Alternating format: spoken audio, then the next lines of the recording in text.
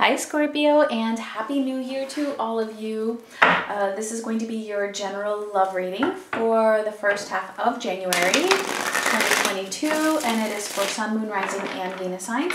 And it is general, so it's not going to be everybody's situation, but you can check out one of your other signs if you want, or you can book a personal reading with me for more specific information. All that information is in the description box. All right, Scorpio, let's see. What is the overall energy for you? We have contemplation. Okay, so somebody is thinking a lot, possibly thinking about you. Maybe this is you thinking about what you should do about a particular connection here. We're going to get into the tarot and find out. So Scorpio, Sun, Moon, Rising, and Venus. First couple of weeks of January. Do keep in mind also that the roles can be reversed because the reading is general.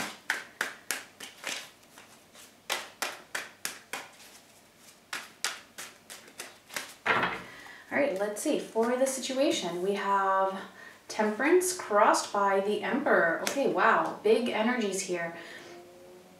So there is a lot of healing that is happening. There's possibly there's been a lot of patience. But I feel like what the challenge here is to just really feel like you can handle this, that you can really be in charge of your own self. It could be the other person here as well, okay? But really feeling like you can handle this situation and to really be able to take on this challenge, right? Especially if it is requiring patience or a lot of healing. We're going to get more once we clarify. So for your recent past, we have the Eight of Swords, your current energy, the Ten of Wands, and coming up in the near future for you, we have the Six of Pentacles. Okay, so you may have felt a little bit, I'm not getting a trapped feeling here actually with this Eight of Swords. It feels more like feeling like you're just stuck in this situation that just doesn't seem to be changing. And that, you know, maybe there's just no way that things are going to work out, not being able to see any visible results or any visible movement or what the possible solution could be. And I feel like I said, I feel like this has been going on for a long time, and so that's why you have the Ten of Wands now, where you're feeling like you've just been carrying this burden for way too long. I do see you balancing out though, okay? The Six of Pentacles here in your near future, it could be all about an reciprocity here, right? An even exchange of give and take. Let's see for them. For them, recent past, we have the Ace of Cups, current energy, the Seven of Wands, near future, the King of Swords, and potential outcome here, we have the Queen of Wands. All right, interesting. We have this in the exact same position for Cancer, actually. So maybe some of you are dealing with a Cancer. We also have Sagittarius showing up, and also I feel Aries. All right, so for this person, this is somebody who does have a lot of love for you. And I feel like they may have expressed that, or they may have even showed that quite a bit in the past. But they seem to be guarded at the moment. Which again, that does feel like it's going to shift here. And I feel like that's why you have the Six of Pentacles in your near future, right? Where it's like there's this even give and take energy, because this person is taking charge here and either making a decision or just really taking some action. But let's see. So yeah, now looking at this main situation here, I feel like this is a lot of patience and a lot of healing having happened throughout this waiting for this Emperor to really become the Emperor and come in. So let's clarify. Let's see. Temperance with the Emperor.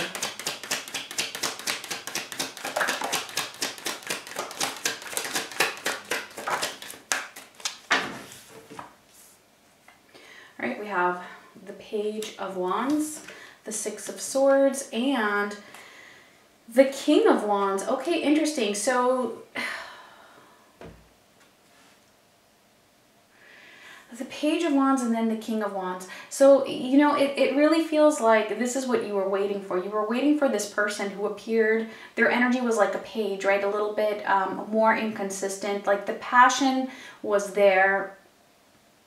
It feels like the drive was there. The excitement was all there. But you were waiting for this to progress to the King. All right, because having this Six of Swords right in the middle here, it's like waiting for this movement to happen, because this Page energy could have brought in some conflict for you. I feel like that is what created this Eight of Swords for you. Feeling like things are just never really going to come full circle, possibly.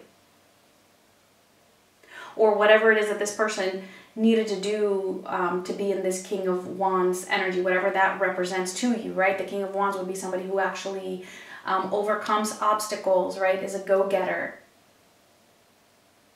is driven, is mature, with a lot of passion, but actually gets things done. I feel like the Page is just kind of like, yeah, I want to get things done. I want to do this, I want to do that, but not fully doing it. And this is what you were waiting for them to step into this Emperor and King of Wands energy.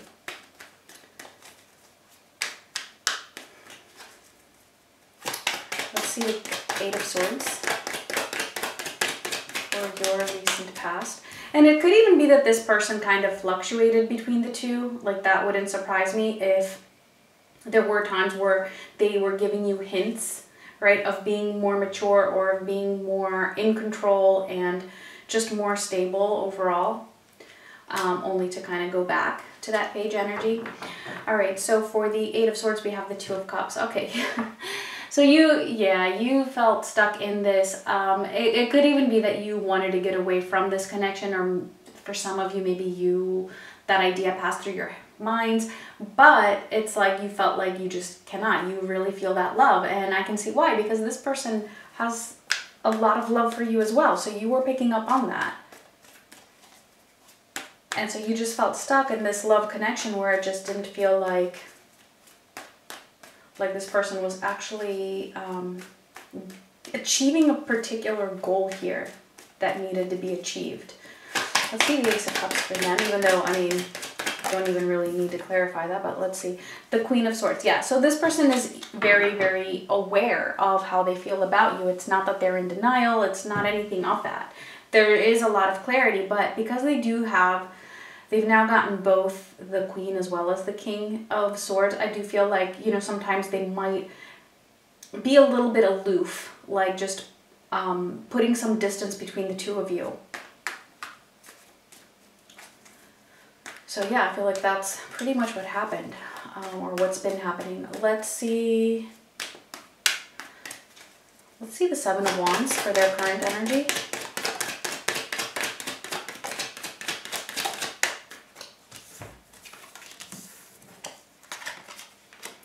All right, Justice, the Hermit, and the Three of Cups. All right, so Libra and Virgo showing up now. Yeah, a lot of you might be dealing with a Libra here, because we do have quite a bit of air in this person's energy.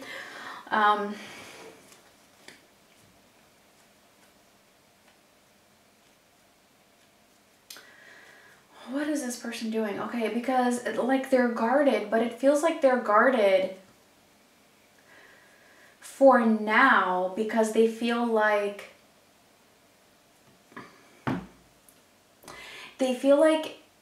it's the right way to go about this, having a reconciliation with you, or about it's the way that they feel is the best way to get to this point of happiness with you, or to make things lighter. So I don't know what it is that could be going on. It could be a whole bunch of different things for each of you. It could be that for some of them there's a decision that they are in the process of making. But whatever the case is, I feel like this person is learning a lot of lessons and actually doing a lot of soul searching during this process, or during this time where they kind of have their guard up. So they are keeping a bit of a distance. I feel like that's where the contemplation actually comes in, right? Which is the very first card we had out here. It's like they are thinking very, very deeply about what is the best way, what would be fair. Almost like, you know, maybe they feel like at the moment, if they were to open up more to you, that they wouldn't be able to give to you as much as you give to them. Now, whether you might be like, well, that doesn't matter to me, you know, just give me what you can and I'm happy with that. But that's not their perspective. They're seeing it as they want to be fair. And so there's something here that they're trying to work out within their own self in order to have a happier and like lighter type of a connection with you. And when I say lighter, I don't mean that, you know, it's not that they don't want commitment or something like that. I just mean, you know, without heaviness, without burdens, or without, I don't know, grief or something, or whatever it is that they might be going through. Financial difficulties. It's going to be different for each of them. But there's something here that they're trying to figure out. And so during this time that they have their guard up. Let's see the Ten of Wands for you.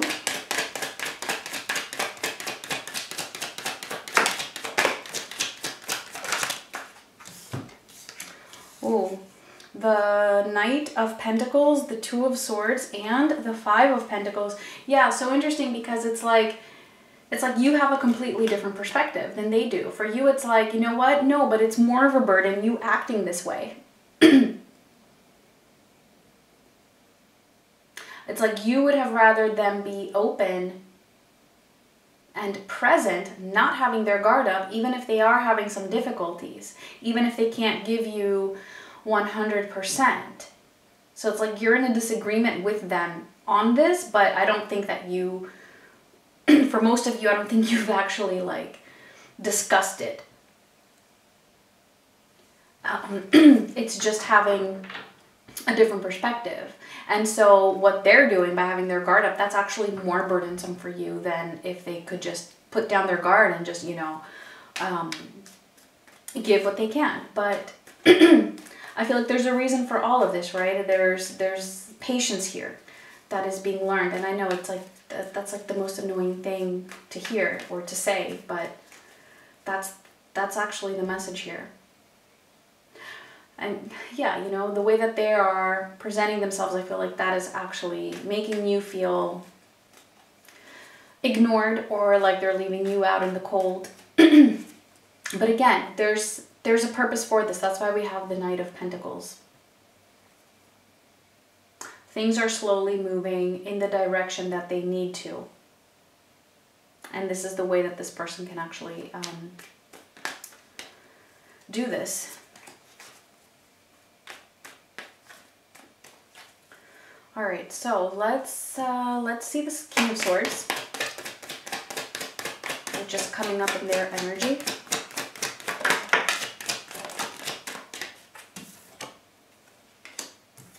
So we have the Three of Pentacles and the Eight of Pentacles. Yeah, this person's going to be putting in a lot of effort. This is the decision that they are making coming up and being very, very determined for this, right? To be able to compromise. I love that we got the Three of Pentacles because in this particular context, it's like the closest thing to that Six of Pentacles, like working together, right? This is all about teamwork. And this is what would be needed in order for you to have that equal reciprocity, and it's showing up here for them, right? Putting in that effort to be able to give to you as much as you are able to give to them. At least when it comes to effort, right? Because everybody is different. So, you know, maybe your 100% is more than what this person's 100% is, right? So, but if you're both putting in 100%, well, then it's still equal.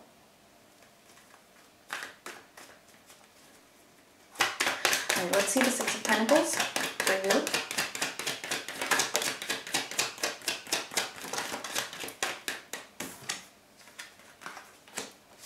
All right, the Chariot and the Five of Swords.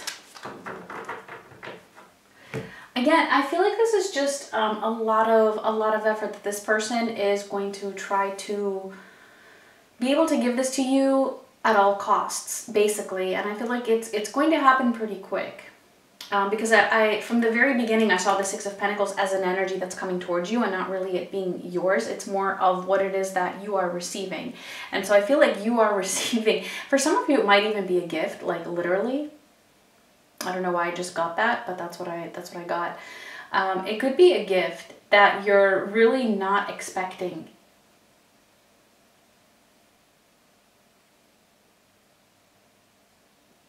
But yeah, there's... And the way this is coming in is also like you might be in a little bit of disbelief about this person's effort, because this person's coming in with so much determinism, so much effort, that you might be a little bit distrustful of that, because it's going to feel like it's happened so suddenly. Sorry.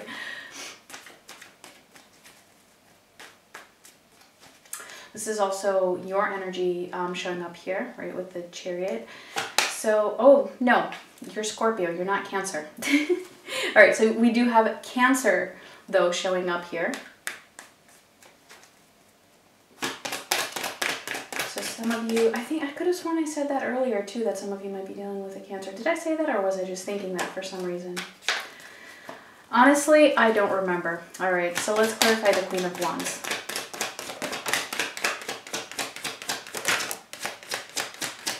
I think my mind gets a little jumbled sometimes with all the signs.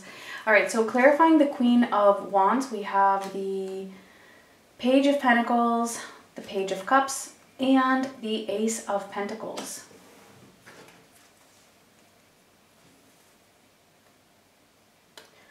All right.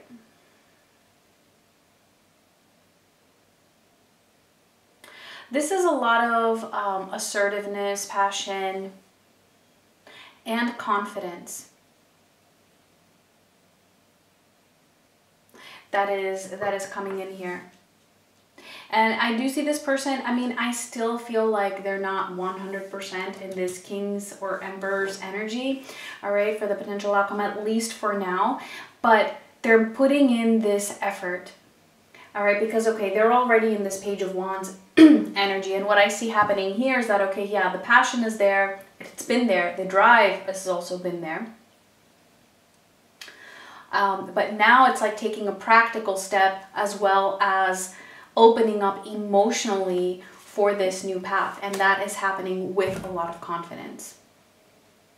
And I do love that we have both the King of Wands here as well as the Queen of Wands. So it's like almost like they're a step before fully embodying this King's energy here.